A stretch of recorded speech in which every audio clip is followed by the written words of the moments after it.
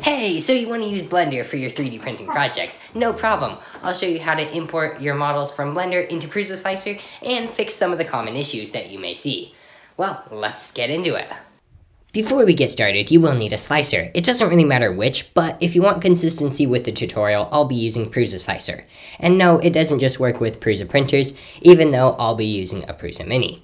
Anyways, you will also need to make sure that you have Blender, and you have the 3D printing toolbox add-on enabled, which should be installed by default. All you need to do is go to Preferences, Add-ons, and search 3D Print Toolbox and enable it. This add-on really just makes the exporting and cleaning up process way easier. Before we do anything with exporting, let's just make sure the units are correct. On default, it's meters with unit scale of 1. We actually want this to be in millimeters and the unit scale of 0.001. This makes it so that the model will be in correct scale when putting it into the slicer.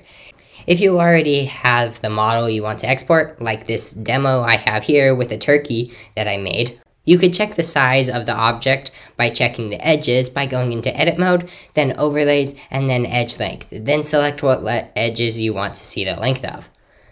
If they're the wrong scale, you could scale it in edit mode. But first, I would actually recommend going into Object and hitting Command A to reset scale, then going back into edit mode, and the length actually might be different. This would be caused because you scaled the model in object mode, which is another likely reason your object won't be the correct scale in the slicer. Now that we have the correct size, we can finally export the model using the add-on we enabled. All you need to do is select the model, then hit N for the side panel and select 3D Print Toolbox. You will see that there's an export button. Assign an area you want it to be when you export it, and then hit the export. It really is that simple. Now that we have the STL, we can add it to the slicer. With Prusa, you will need to find what printer you're using, select it. For me, it was the Prusa Mini. Typically, the default settings for that printer that you're using will be good, but if they're not, or you don't see your printer, I would recommend watching some slicer tutorials. Really, the only settings I change is disabling the brim, though depending on your model, you may need to also add supports. Typically, if you're designing it, I would try to avoid it when possible. To import the model, you can hit the cube icon. Most likely, it won't be rotated the correct direction, in which case, you can change the rotation with the rotation icon, or my preferred method is hitting F and then selecting the face you want it to be flat on when it's printing. Then you can hit the slice button to slice it. This will be where you see any issues if you have any. Majority of the time, unless the model is too small or you have faces without any thickness, I find the most common error is the faces being the wrong direction. This is actually quite a simple fix. Back in Blender, you could see the face direction by going into Overlays and then Face Orientation, which will show you blue faces for the right direction and red for the wrong direction. To flip the faces, go into Edit Mode, select the model, hit Option N, for the recalculated options. Recalculating outside is typically what you want since blue will go outside, though if you have specific faces that you want flipped, then just select those faces and select flip. If this doesn't solve your problem, then you probably accidentally left a hole in your model, duplicated faces, or have intersecting faces that you didn't mean to have. If you're lucky, you can solve this by simply clicking Make Manifold in 3D Print add-on, which will try and fix your model. Though Prusaslicer also will oftentimes try and fix your model, which both of them have varying results.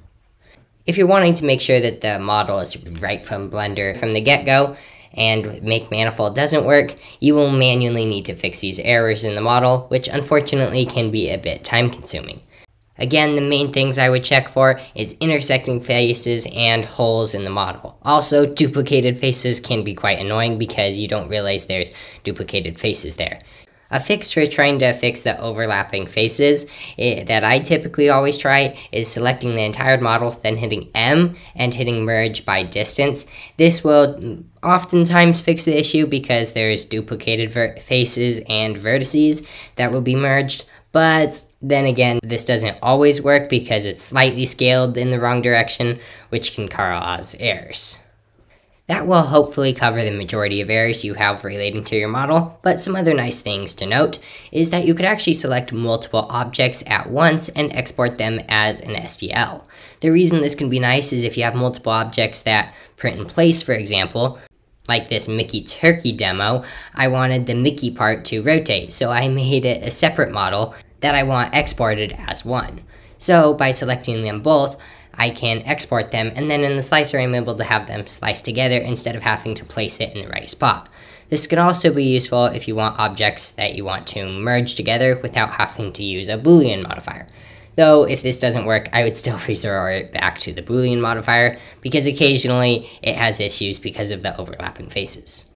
There we have it. Hopefully that cleared up most of your questions on how to import models from Blender into your slicer and then 3D print it.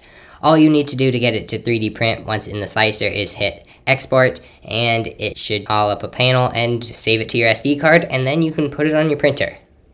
If you have any other questions, feel free to ask in the comments. Otherwise, thanks for watching. By the way, here's some extra footage of that Mickey turkey demo that I 3D printed, and you can find it on Printables if you want it. Anyways, I'll see you later.